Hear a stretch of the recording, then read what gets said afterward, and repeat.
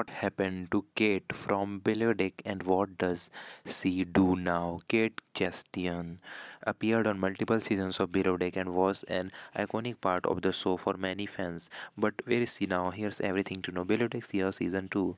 Kate Christian's chief stew and been involved in many iconic moments. She left the show in season 7. If you know, been wondering where is she.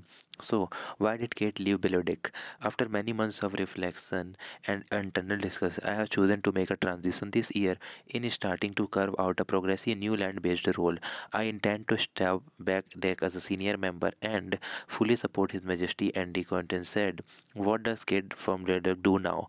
Co-host and executive producers on Bravo's chat room.